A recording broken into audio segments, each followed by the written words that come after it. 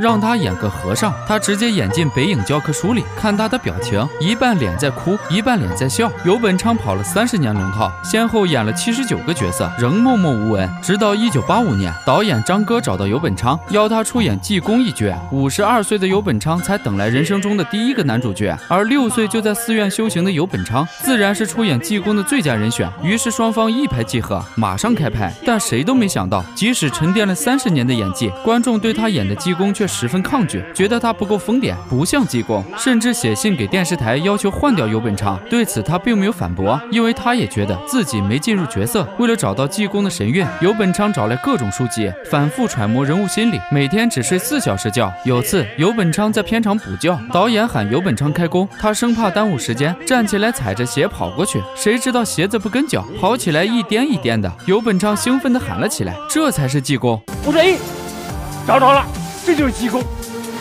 啊，噼啪噼啪噼啪！哎，导演你看，济公就这样。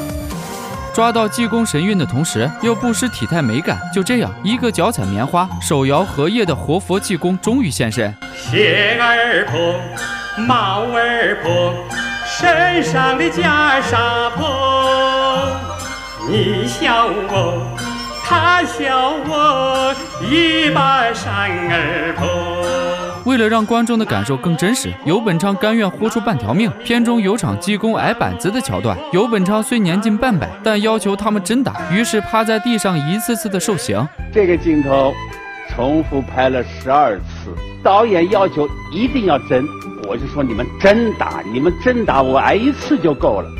结果打，一下子假了，一看真打了，他们心疼我了，第2下他就轻了，一轻，导演说重来，所以打了12次，打完之后起不来。而其中最经典的一幕，当属济公烧自己俗家老宅，看到房子着火，他的脸上浮现半哭半笑的状态，而一起看则是济公苦笑不得的疯癫。后来这段表演也被纳入北影的教材中。当年济公一经播出就万人空巷，家家户户都有人举着扇子模仿他摇扇子傻笑。游本昌用半生的沉寂等来了仅有的机会，用数十年如一日的苦练赢得了千万人的赞誉。虽然之后各个版本的济公轮番登场，但我心中只留下了游本昌他这尊活佛。